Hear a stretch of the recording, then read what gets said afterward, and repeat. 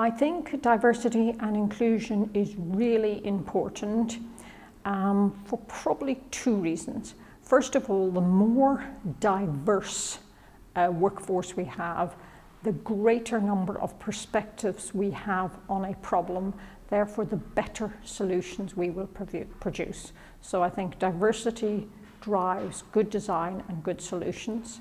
But I think the inclusion bit is really important, because people should want to be happy at work. And if you find that it's a very inclusive environment, you will enjoy being there and you will do really good work.